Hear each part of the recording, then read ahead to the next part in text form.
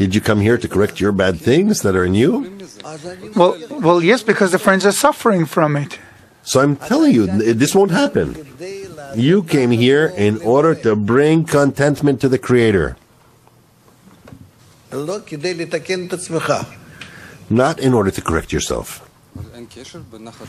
But is there no connection between contentment to the Creator and this? I don't know. I don't decide that. There's a connection, but I don't decide it. You understand? There's a big difference here.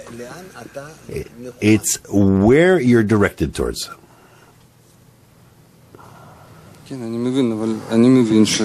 I understand, but in order to bring contentment to the Creator, I have to love the friends. To love the friends, I have to stop lying, controlling them, bossing them around. So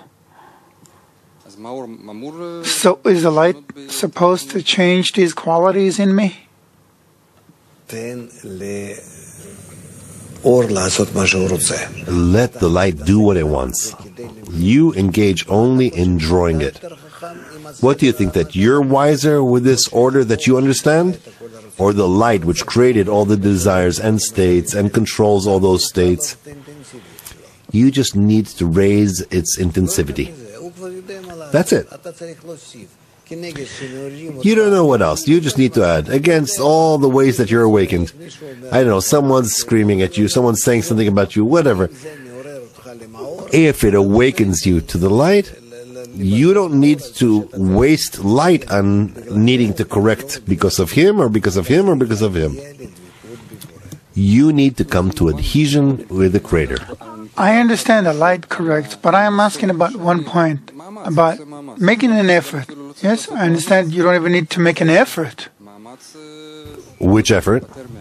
An effort to get rid of of lying, of trying to control and boss the friends around. No, I don't want that. Not me. I don't exist. Ibur starts from there is no me.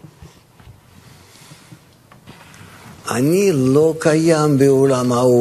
don't exist in the world, in spiritual world. Only the result of me exists, in which I'm giving, bestowing, adding, contributing. How else can we say? Is there some other word?